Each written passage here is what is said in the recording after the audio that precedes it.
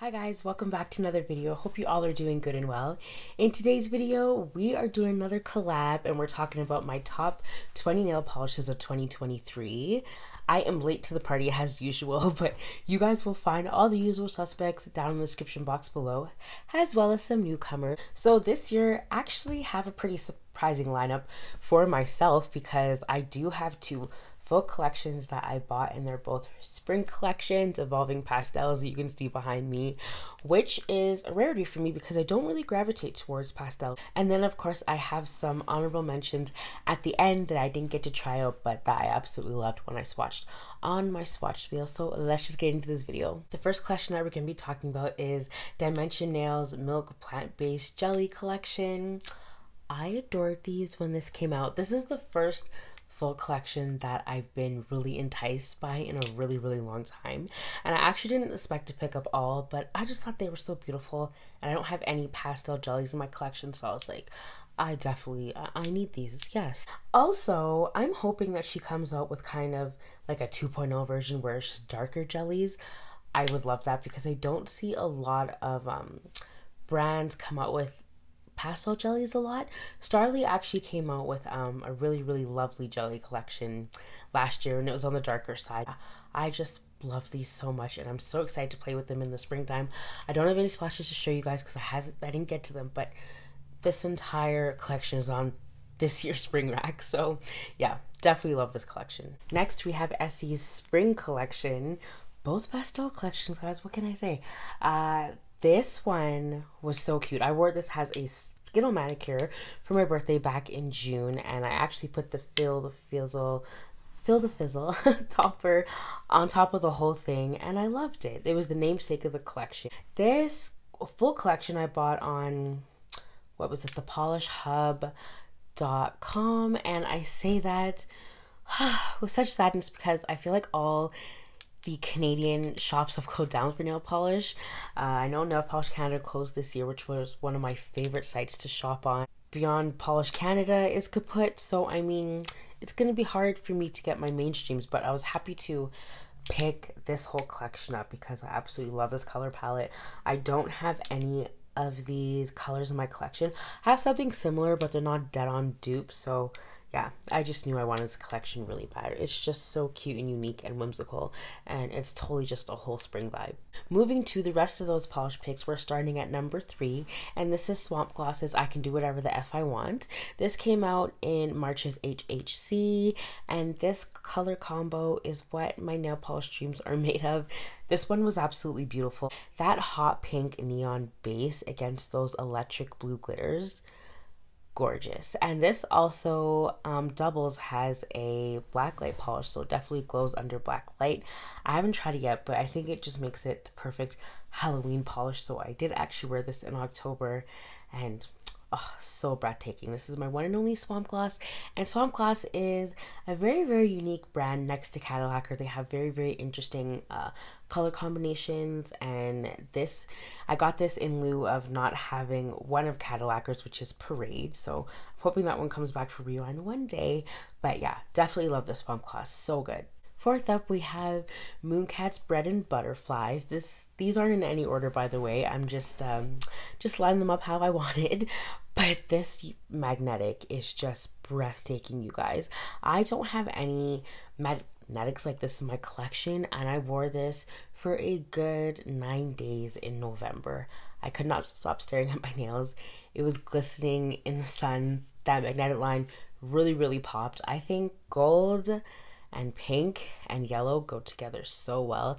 I said this many times, but I'll say it again. I think of polish combinations as color blocking in my wardrobe. This one, and definitely goes down as one of the most unique polishes in my collection currently. Next, we have one of 2 polishes I got in PR. This is Crack Polish's PB and Blue Jay, and this will go down as an all year polish for me. It is so elegant and yet unique at the same time.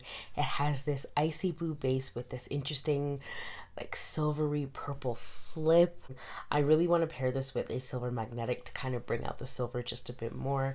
I think that silver line through this would be the perfect perfect winter look. This is one brand that I'm going to be looking out for next year because what she's released in such a short amount of time has been really eye-catching. Next, we have a Lacquer. This is Orchid. This one came out in April's PPU for the flower theme, and I mean, how does this not match the name so well? This iridescent flakies in here matching with those hot pink glitters against that light robin's egg Tiffany base. This is a beautiful spring polish. I think I ended up wearing it in July actually, so it makes it a nice summer polish too. But yeah, I think I'm gonna have to wear this again in the springtime because I absolutely just loved it, and I wouldn't be surprised if this actually came back for a rewind. And my favorite part is those iridescent fleekies.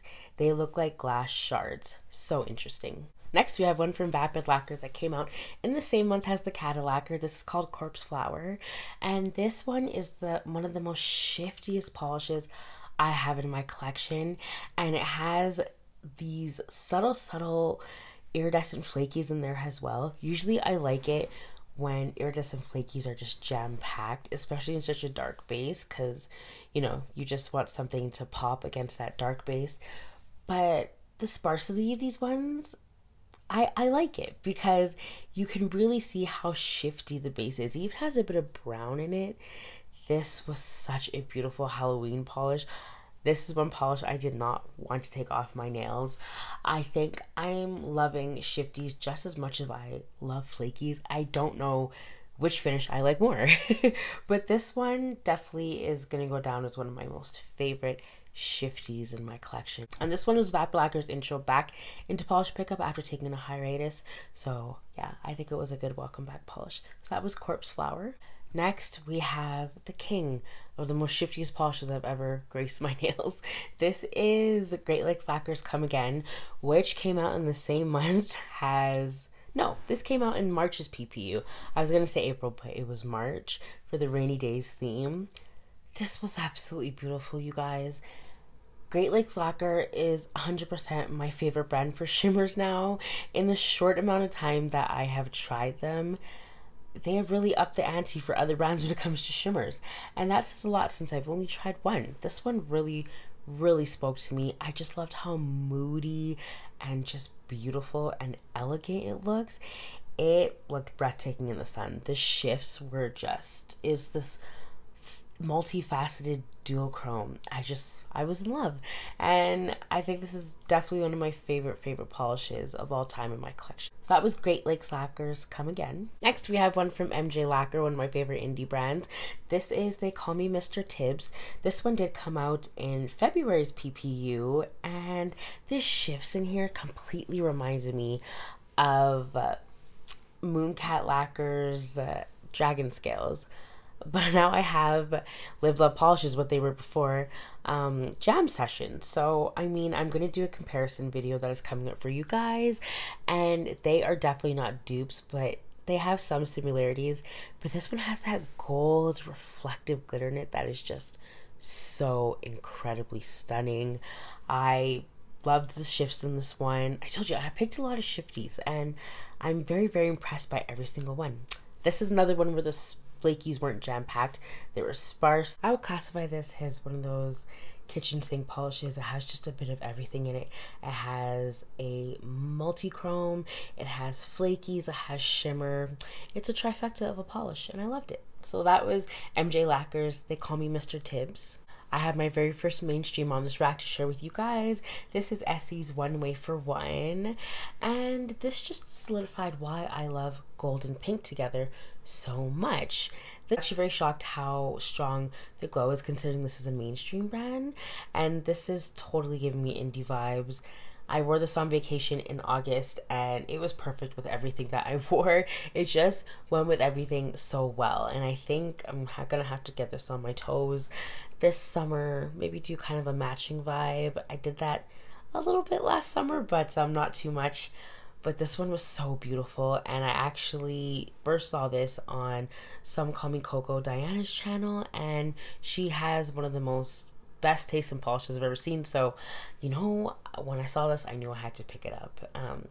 This is just so beautiful and a great pick from Essie. Next, we have Ethereal Lacquer's Coffee Cloud. I mean, I am surprised, but not surprised at the same time to see this in everybody's rack, because I think this was just a polish that was a bit too hyped up.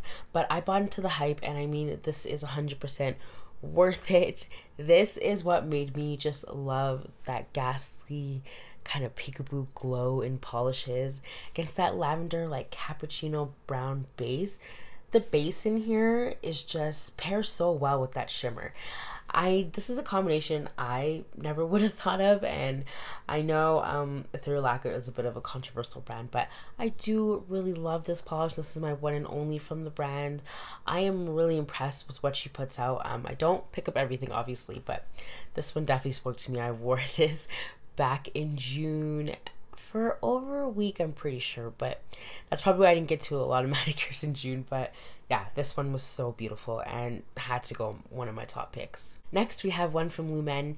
This one did come out in January's PPU for the Greek mythology theme, and this is called Wild Moon. This was breathtaking, you guys. I did not want to take this off when I wore it in March, and it also matched these pair of pants that I have, which I loved even more.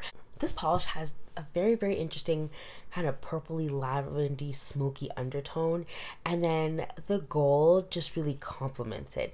You can see this color contrast would make a great outfit. And when you guys in my monthly manicures, or maybe my wish list, but I can't remember, someone said that if I was really digging shifties, I should check this out, and I did, and I was not disappointed. So when you guys recommend me stuff, I absolutely love it. If someone didn't recommend this to me, I probably wouldn't even looked at it. That undertone in there, the purple with the gold, just really sets this apart from the others. So that was Lumen's Wild Moon. We have the second one I got in PR from Alicia's Lacquer. This is called Jingle Just Dreams. I am a big, big fan of thermals, and this one is so dang unique. I mean, that color change in there, it's just so eye-catching to look at. When it's in its cold state, it is in this actually duochrome that flips from this aqua green to this kind of moody like sea blue, and then it transforms into this really milky lavender color. I love this. If I didn't get this in PR, I would have purchased for the month of November, because this is one of the only polishes that spoke to me and instantly became one of my favorites of the year. The flakies in there complement the base so well. I feel like this is a mermaid thermal for me. It is giving under the sea vibes, and I am completely in love with it. So that was Jingle Just Dreams. We have another shifty. This is Cleonaut Cosmetics Rainbows, also released in March's PPU for the Rainy Days theme. Rainbow After the Storm. This was absolutely perfect in the month of June. I love this. I could have worn this for the entire month, you guys. This polish is so dang unique. The dash of reflective glitter in here makes this one of my favorite reflective glitters polishes in my collection. The shifts in here were just too breathtaking. I didn't think it'd be as shifty as it was, because, you know, when I look at stuff in the bottle, I try not to get too excited, because I'm like, what if it doesn't transcend to my nails that way? But this one delivered. It's the polish that keeps on giving. It's so good. So I understand why it came back for Rewind. I'm not regretting not getting a backup bottle, because I'm trying to not do that anymore.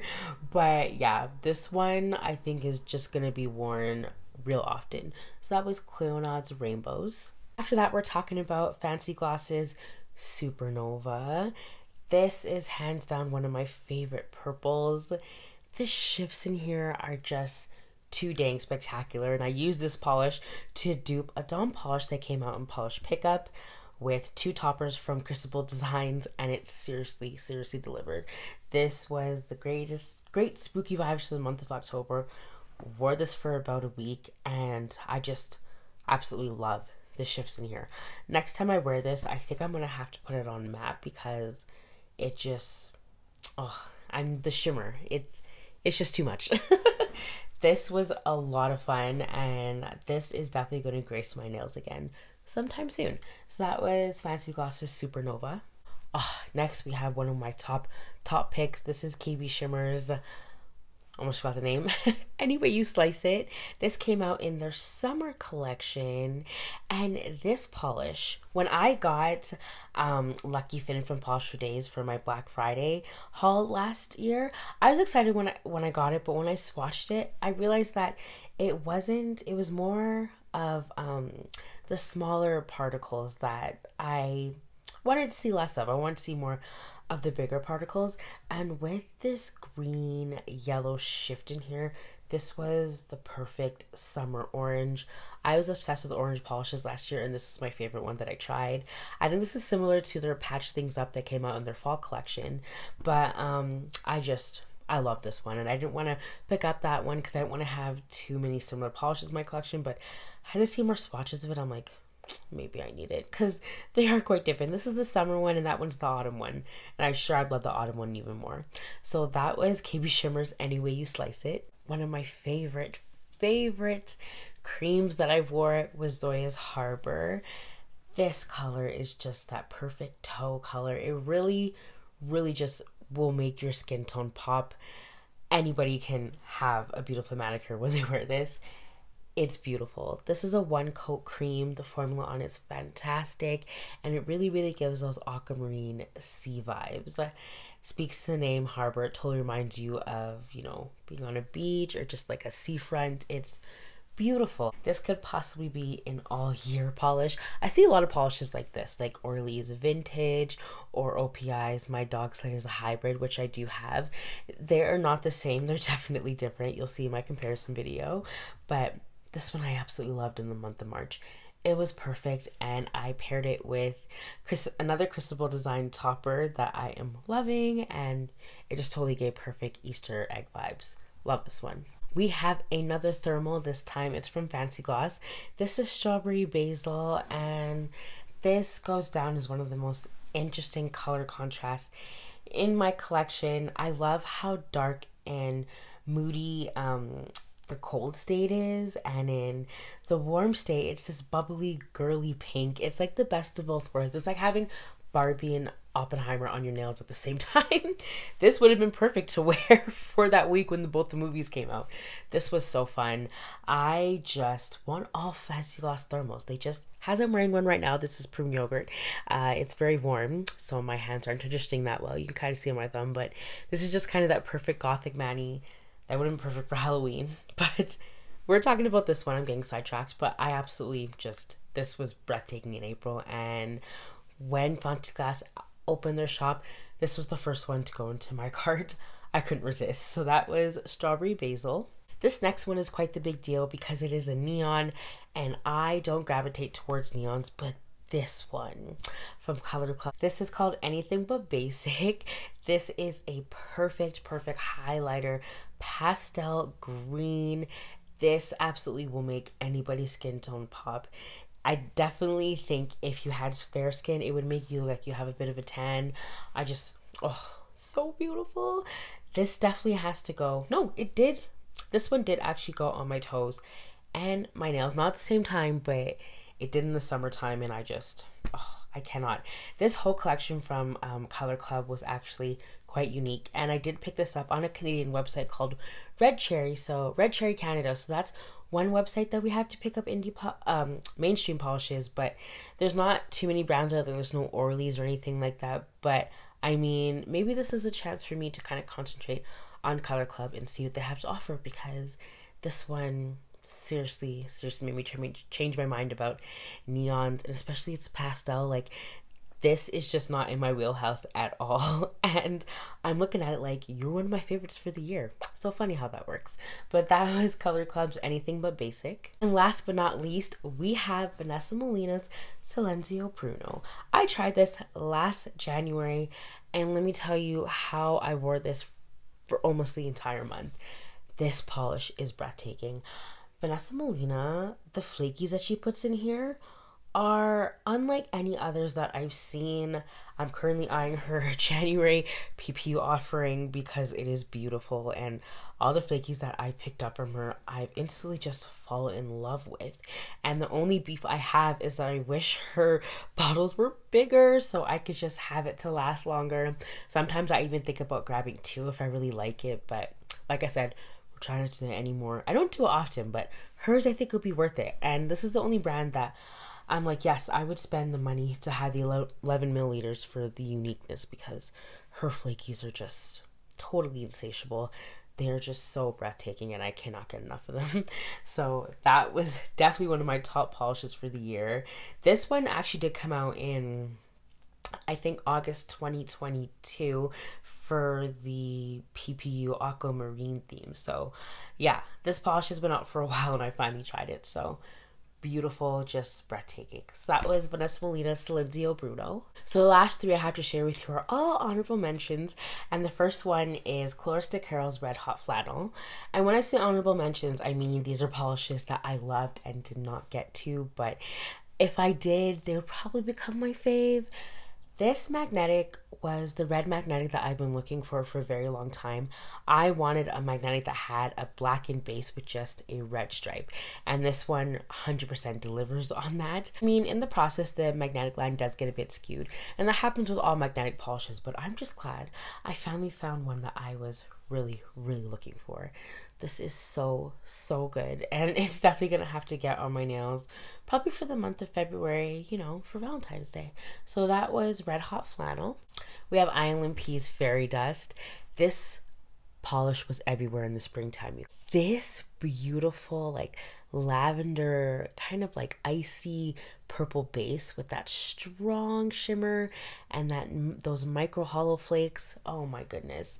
This one I actually did get in my Island Pea haul. I didn't get a chance to try this one because I just got it in November. So, oh my gosh. This in the bottle, I just know I'm going to absolutely love. And if I don't, I'm going to find a way to love it anyway. So that was Island Peas Fairy Dust. And the very last pick is a topper from KB Shimmer. This is called Ice and Easy. This topper, you guys, is so dang unique. This is one topper I would actually wear on its own because I just love that it's in a clear base and those iridescent flakies just sing. This is going to look good, I think, over any cream color, but especially dark ones, and I think it'll be great for duping polishes as well because I see a lot of makers use these type of flakies in their polishes, and that's exactly why I had to pick this one up, and I cannot wait to experiment with it. So that was KB Shimmer's Ice and Easy topper. Alright guys, that was it for my favorites for 2023. Let me know if we had any of the same ones, and what brands are you looking forward to purchasing from this year. I'm definitely showing down my purchases, but I definitely do know that I want more from Great Lakes Lacquer, and I would love Sweet and Sour Lacquer's Land Before Time Shimmer collection because I really want that for Black Friday and I didn't pick it up, so I'm hoping to purchase that one. But honestly, other than that, with the occasional shoppings from PPU, I'm really gonna slow down my purchases, and my goal is to try the majority of my polishes because it is plus 1,000 right now. So yeah, that's one of my main reasons for slowing down. But anyways, you guys, thanks so much for watching. I appreciate all your support this last year and getting me over the threshold of 1,000 subscribers. Super exciting. And I, for one, cannot wait to see what 2024 brings for this channel. I'll see you guys in my next one. Take care.